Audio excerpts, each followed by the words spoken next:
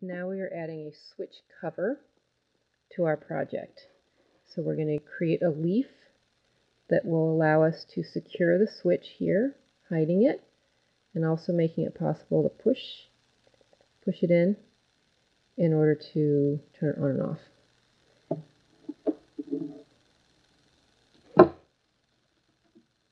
So we're going to take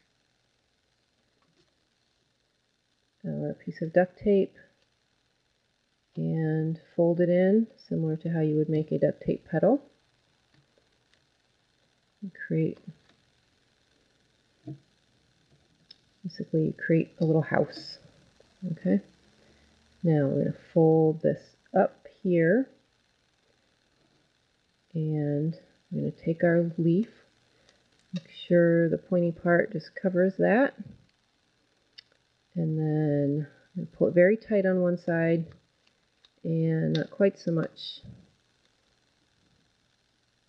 There we go, like that. And now you have your leaf.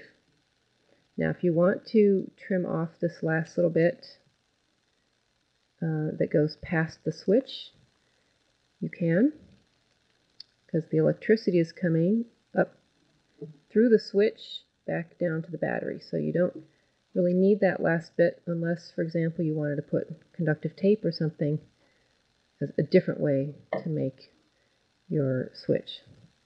But if we're doing this, so we have our switch, our duct tape that's like a little house, we pull it up like this, and we do that. And when you want it to turn off, you just loosen it a little bit.